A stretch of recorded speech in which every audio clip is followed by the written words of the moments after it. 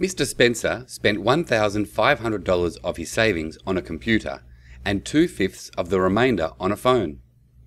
He had 1/3 of his original amount of savings left. A. Find Mr. Spencer's original amount of savings. B. Find the cost of his phone.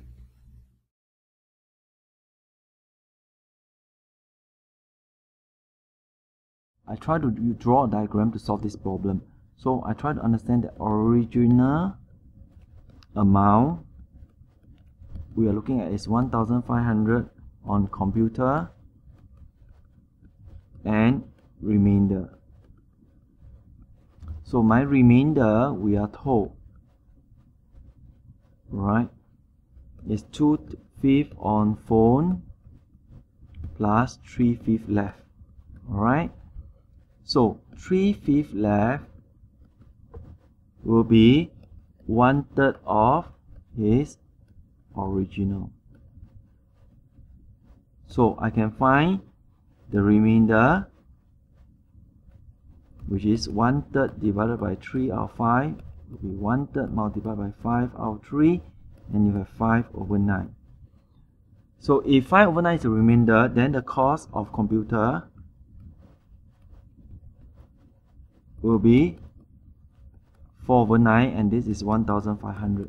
With that information, I can now draw the model. Alright, now there are basically 9 parts. 1, 2, 3, 4, 5, 6, 7, 8, 9.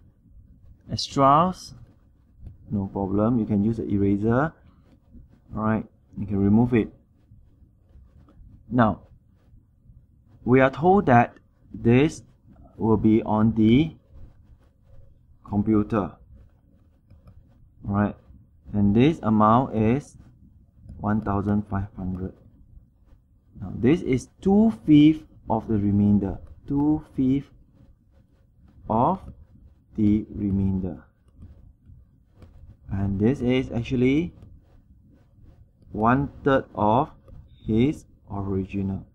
Now with this diagram, you'll be clearer, and then you can answer the questions. So 4/9 will be the computer. 4/9 represent 1,500. I can find 1/9, which is 1,500 divided by 4, and you have 375.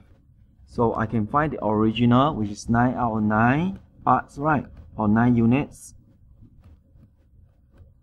Original amount will be 9 multiplied by 375, and this will give me 3,375. Then you can answer the question. Find Mr. Spencer's original amounts of savings. So say Mr. Spencer's original saving was 3,375. Part B.